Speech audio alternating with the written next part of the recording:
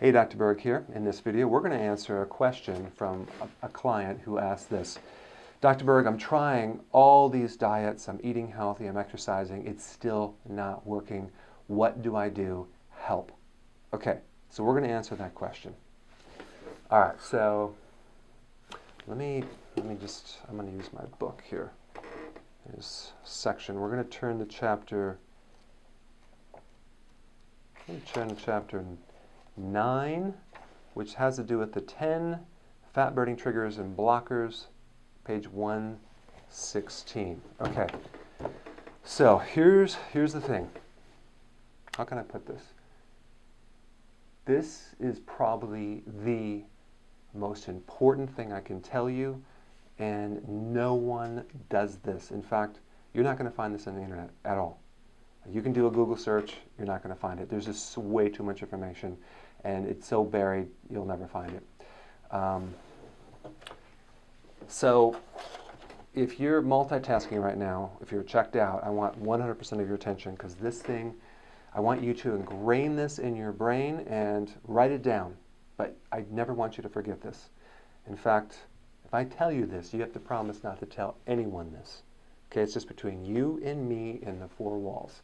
Now, I'm just doing this to get your attention because a lot of times people aren't fully 100% listening when it's very, very important. This thing is the most important thing. You ready? All right, so there's two things or two situations that anyone can do. Number one, they can do certain things, and number two, they can not do certain things. So we have doing and not doing. All right, and I'll explain. So these two actions, like avoiding certain things, these are not equal. Not doing certain things is at least 80% more important than doing certain things. So the single most important action is to put most of your time, effort, and energy into avoiding certain things. And it's the first trigger. And it says the absence of sugar. So let me kind of give you an illustration here.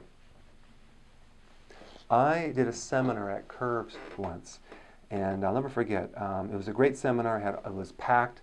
All these people there, they loved it. They were having sudden realizations. They were clapping, applauding, and giving a lot of great information. Until halfway through, this lady raises her hand, and she said, "Dr. Berg, this is very interesting, but how do we know you're not a quack?"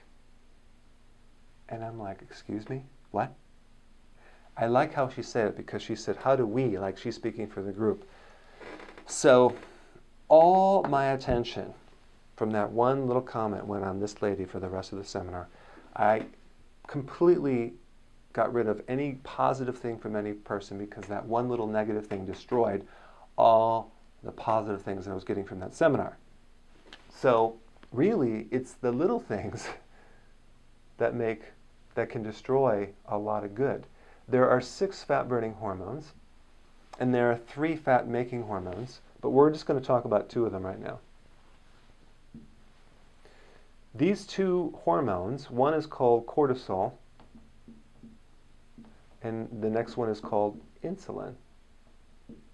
Okay? This is triggered by sugar, and this is triggered by stress. All right? If these are in any small amounts in your body, it will dominate and crush and destroy all the good stuff that you're doing. These are things you have to avoid. These are the things that you have to trigger. So if you're eating good and you're exercising and you're sleeping and everything is great and you're like 99% there, but you have too much of this or too much of this, you're not going to see results, especially if you're in your 50s. Now, maybe it would work if you're 18 because your hormones are working, but not as you get a little bit older. So the most important thing to do is spend more time reducing your body stress, okay? Doing things to reduce stress, doing things to sleep more, doing things to avoid stressful situations, and also doing things to avoid sugar. Spending more time preparing your meals for the week so you don't end up with Wednesday no food and and have to eat some sugar. Avoiding certain parties and things that you know there's going to be sugar in there, or maybe eating before you came to the party, just to avoid this. So it's much, much more important to eliminate cravings and prepare for the day so you don't end up craving than it is to eat healthy. Because I have this attitude that goes around there. It's kind of like, Dr. Berg, I want to eat what I want, but I'll just exercise harder to burn off more calories. That won't work. Or everything in moderation. You know, if I do it a little bit, it'll be fine. But see, that they don't know the importance of this versus that. They're putting way more attention on things they have to do, and they're not putting up attention on these two things, okay? So that is the secret of how to lose weight when nothing works, okay? As far as shift your attention and your focus on this, and I promise you will be way more successful. I hope that helped.